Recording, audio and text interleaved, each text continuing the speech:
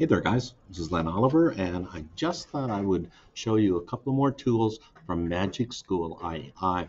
One of the ones that I found out there not too long ago was this one right here,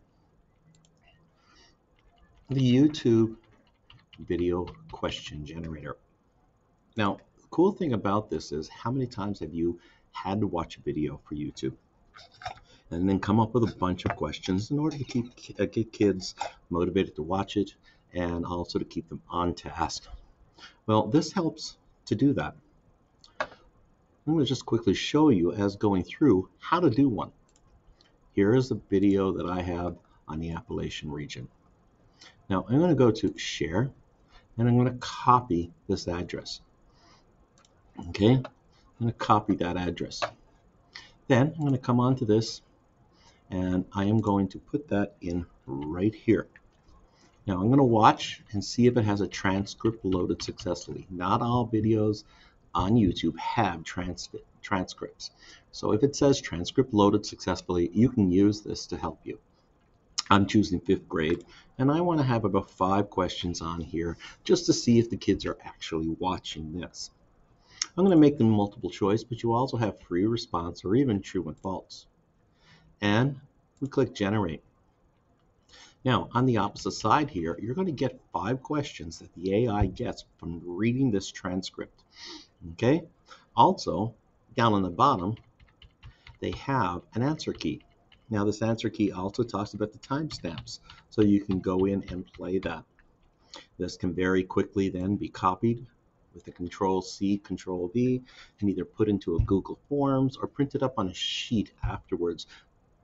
So this is the YouTube generator. I know I'm going to be using it over the next little while. Let me know what you think.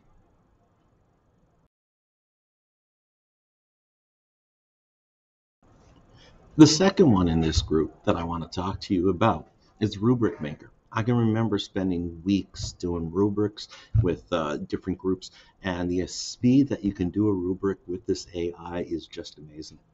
Let's just take a quick look over here at Magic AI's rubric generator. So here is the basics for it. It asks you what grade level and your objective.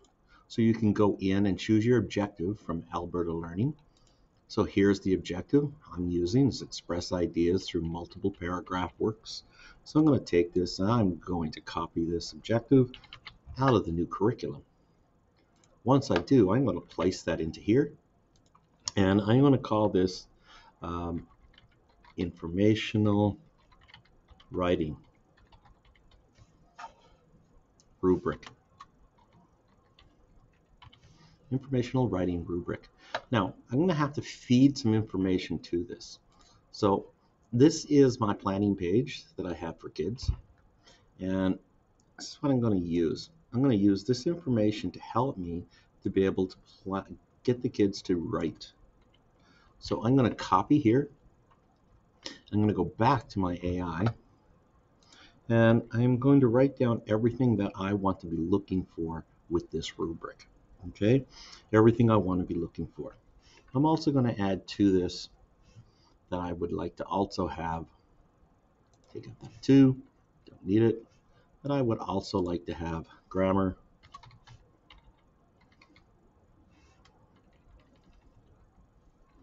and I want to have sentence structure.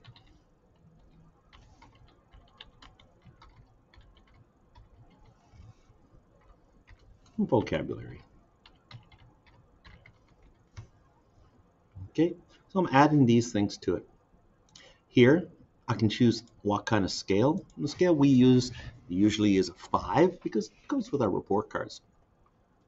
Any additional things that I want in here, I can add to it. Now, as I said before, it took us sometimes weeks as a group to make one of these. Now when I click generate, just take a look at how quickly, and this is in real time, I am not speeding things up. So if you take a look here, things are placed into it. And the cool thing about it is that they are using quantitative language onto here. Okay, so when I say that, a number 5 grabs the reader's attention and relates to the topic. May not be directly related to the topic. Grabs attention but is not engaging or relevant. Hook lacks creativity, and no hook sentence provided at all. And each one of them are like that. Okay? Plus, it has a copy button here.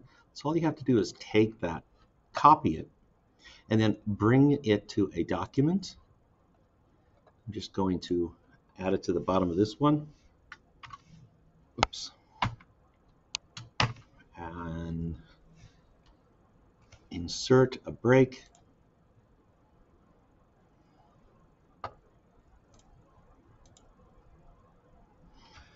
So all I'm going to do is Control V here, and I end up having this right here that I'm able to go through and make into our rubric.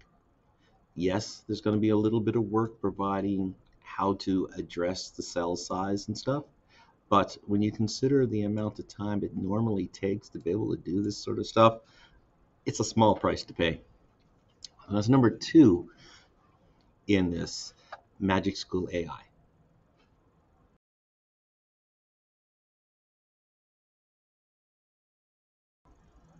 Hey there, this is the last one for today, but I am going to do a second part on this with some more of these AI items.